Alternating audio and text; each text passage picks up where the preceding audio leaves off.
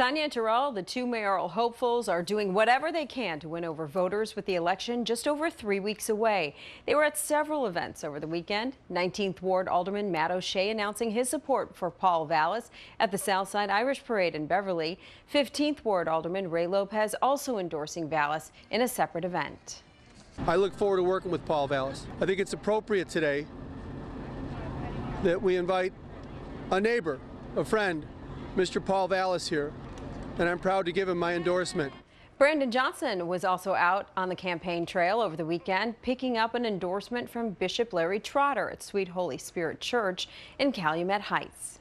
I feel that Brandon Johnson is the choice for the people and the choice for the city. Meanwhile, the first official independent poll of the runoff election shows Paul Vallas holding a nearly 6-point lead over Brandon Johnson.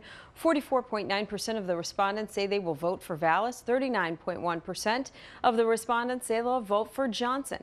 16% are still undecided. With Election Day fast approaching on April 4th, early voting is set to begin next Monday in all 50 wards. Watch breaking news on YouTube. Subscribe to ABC 7 Chicago Eyewitness News.